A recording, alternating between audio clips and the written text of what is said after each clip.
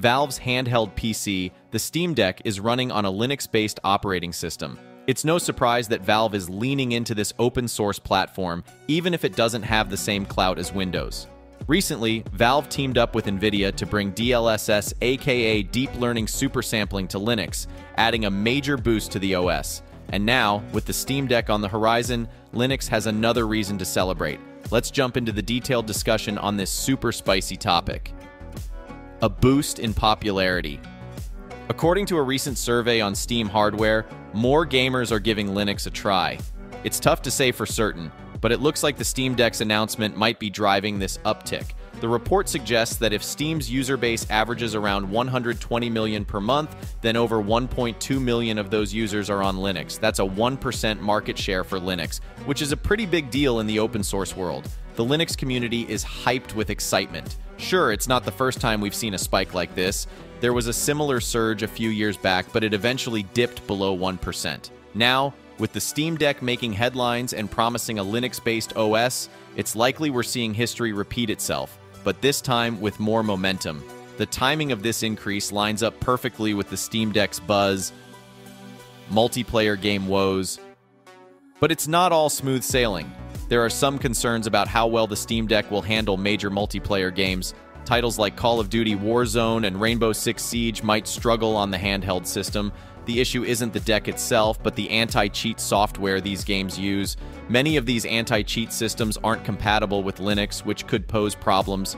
Hopefully, Valve will sort this out before the Steam Deck hits the market. Multiplayer games are a significant part of the gaming ecosystem.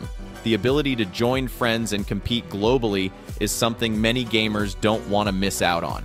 The anti-cheat software incompatibility is a hurdle because these systems are designed to prevent cheating, which is a big deal in competitive gaming. If Valve can't ensure these games run smoothly, it might turn away potential users who are big on multiplayer titles. Changing the game? Despite early prototypes of the Steam Deck being described as less than attractive, this device is quickly becoming one of the most talked about gaming machines of the year. It's often compared to the Nintendo Switch due to its design, but Valve's aim is different. They're going after the PC gaming market, not console gamers. This distinction could set the Steam Deck apart and carve out its own niche. The design similarity to the Switch might be skin deep, but the Steam Deck's heart is pure PC. It's like having a full-fledged gaming PC in your hands, capable of running a vast library of games from the Steam store. This could appeal to gamers who have always wanted the portability of a console but the power and flexibility of a PC. The Steam Deck could potentially bridge that gap, offering the best of both worlds. Looking ahead, the Steam Deck could influence how future gaming devices are designed. If it proves successful, we might see more handheld devices running on Linux, giving the OS even more traction in the gaming world. It also puts pressure on other operating systems to be more adaptable and gamer-friendly.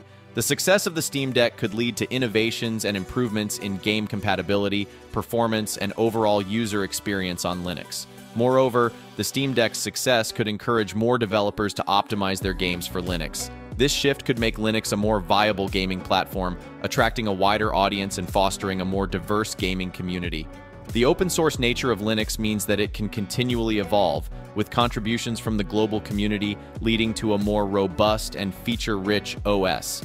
With its Linux core and the potential to bring PC gaming anywhere, the Steam Deck is poised to make a significant impact. The question remains whether it can overcome the multiplayer game compatibility hurdle, but its influence on the Linux community is already clear.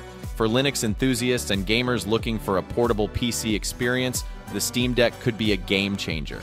In the end, the Steam Deck is more than just a new gadget. It's a potential catalyst for change in the gaming world. It could redefine portable gaming, push Linux further into the mainstream, and inspire future innovations in the industry.